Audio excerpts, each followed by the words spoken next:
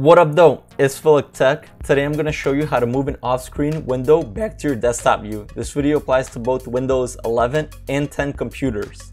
If you're using a secondary monitor or remote desktop, then you may run across this problem. The window will open in a random place off to the side where it won't really be visible or movable with your mouse. As you can see on my screen, I have my File Explorer window off to the right side, and the only thing I can really do is just click on it. I'm unable to move it to the middle of my screen. The first thing we have to do is select the window. If your window is visible, then you can just left click any place on it. If it's not visible, then hold down ALT and press Tab until you find the application you want to move. In my instance, it's the one all the way to the left, so just let go of ALT and you've selected it. Now press the following keys in order: ALT+Space+M, and you'll see your mouse pointer will change to 4 arrows. Now use the arrow keys on your keyboard to move the window application where you want it. So here I'm just going left, up, and down, and then hit enter. And that's it. You move your off-screen window back in position.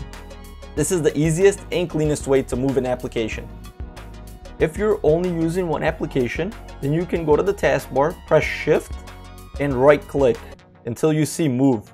This will also bring up the 4 arrows where you'll be able to use your arrow keys on the keyboard to move the application back.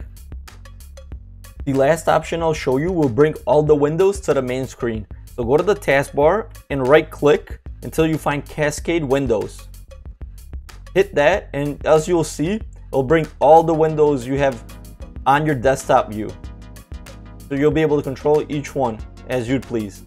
As a tip to prevent this from happening in the future, remember to move the open windows to your primary monitor before disconnecting the second monitor.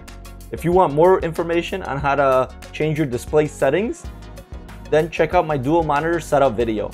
Hope you enjoyed this tutorial. Make sure you leave this video a thumbs up. If you have any questions or comments, leave them down below. Till next time, see ya!